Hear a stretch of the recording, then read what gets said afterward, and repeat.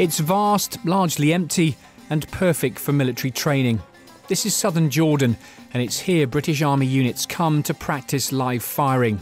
Here for the past few weeks have been A Company, 2 PWRR, and today they're setting off from their camp at Al Quera at the start of a 4-day company-level exercise to take on an imaginary insurgent group called the Loyal Vikers Movement, or LVM.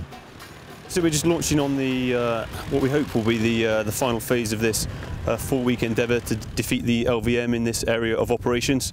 The enemy has got the wind in his sails. He's attempting to counter-attack against us, but we're set for it. We're moving out today to occupy some defensive positions, attempt to draw the enemy into our killing area to defeat his initial advance, and then we'll resume the offensive and counter-attack the enemy over the next 3 or 4 days, locating his headquarters locations and dealing the killer blow. On top of a ridge overlooking the low ground is the guns platoon.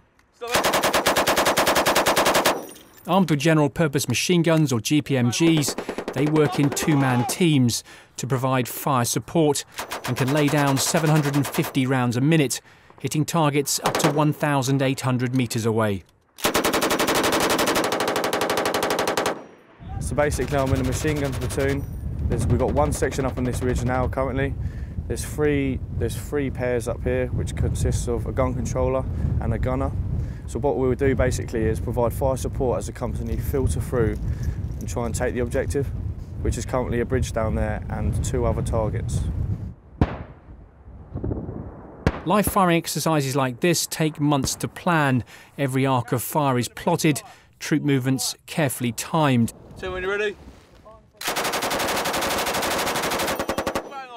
All aimed at making sure the risks are minimised. With the machine guns providing suppressing fire, it's the turn of one platoon to advance and attack the enemy positions in the desert below.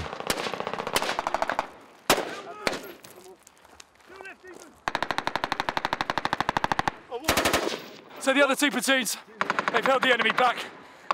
They've now slowed the enemy's movement and fixed them in place. My platoon's currently destroyed the enemy. We've destroyed one position now. I'm just fixing on to the next one. I launch my next section through to destroy that position.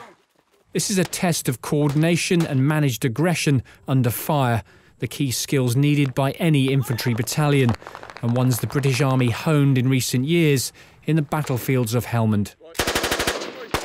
After several hours, the enemy attack is repelled, this part of exercise Olive Grove at an end.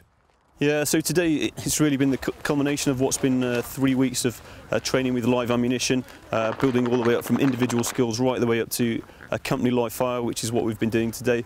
So the guys are increasingly confident now, even just handling live ammunition in a continuous tactical scenario, and then to really synchronise all the different elements that you have within a company group in terms of machine guns, mortar fire, snipers, as well as the rifle platoons, to try and synchronise all that with live ammunition really focuses the minds of the commanders, of course, but right the way down to the junior private soldier. It's the closest that we will get to actual operational training here in this fantastic training environment here in Jordan. For A Company, the next 4 nights will be spent camped out in the desert. After 3 years in Cyprus, 2 PWRR return to the UK this summer. For these soldiers, some of them new to the army, this has been a valuable month away.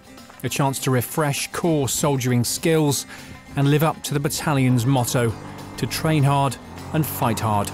Simon Newton, Forces News in southern Jordan.